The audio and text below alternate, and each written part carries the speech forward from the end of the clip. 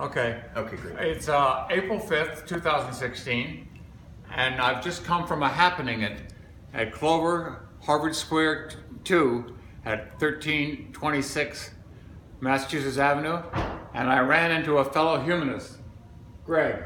Hi there.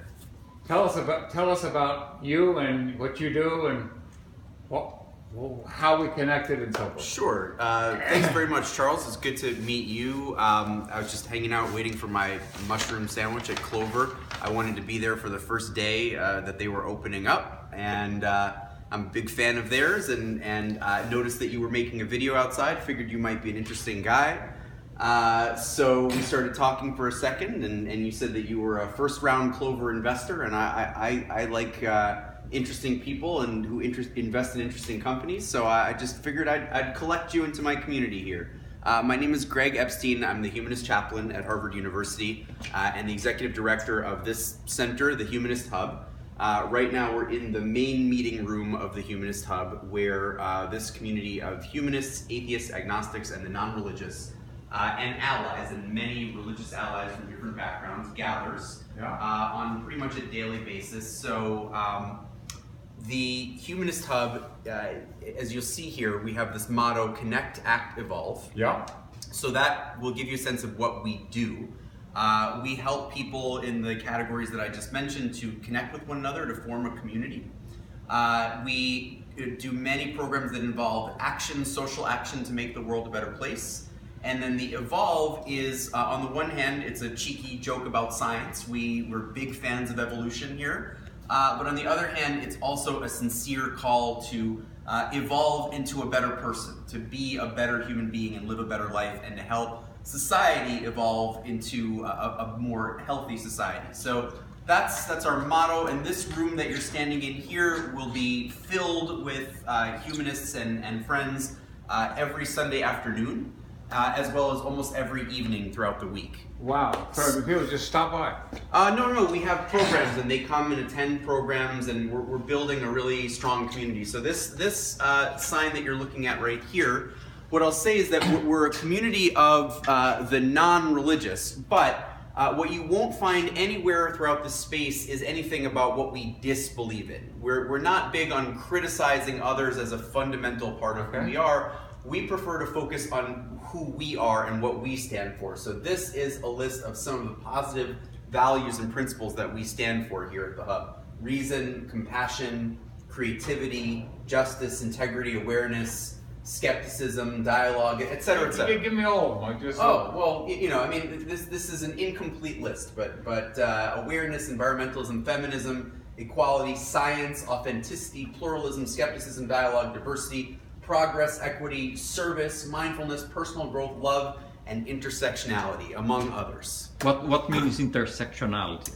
Intersectionality is a term that comes from theory about race and racial justice, as well as feminism and other causes. It's the idea that people who are fighting to make society better in different ways have common cause with one another. So that if somebody is fighting against, say, sexism, that person might also have something really strongly in common with somebody fighting against racism, fighting against anti-Semitism, etc., etc. That we all need to help one another, understand one another's causes, and work together. So that's a sense of this room. I mean, I could take you to a couple other rooms in the back and show you. I think this one room is what we I think that gives you a good idea. We've also got a children's program back there with a really wonderful, fun-looking classroom that you can see some other time. We've got videos online about it as well. Perfect. But anyway, so that's. Well, look, Greg, the thing that I find coincidentally happening with some kind of synchronicity, is that the organization that I've founded, the Whole Brain Foundation, is based on the idea that we want to, as you do, focus on humanity, on creativity, and also science and technology, and that the world is ready for a new metaphor, a new conceptual framework